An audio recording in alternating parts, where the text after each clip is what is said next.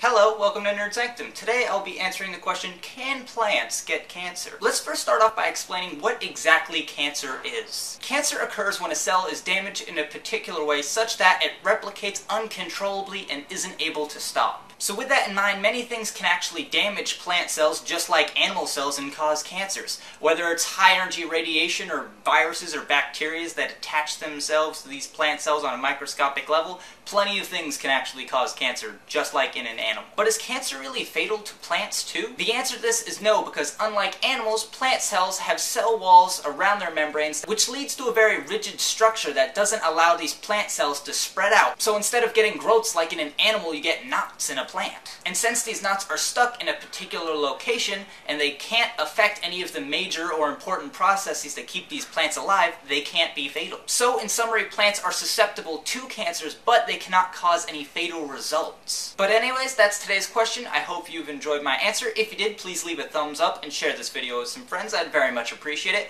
And if you have any questions yourself, please feel free to leave them in the comments below. And as always, thanks for watching, and until next time, have a good day.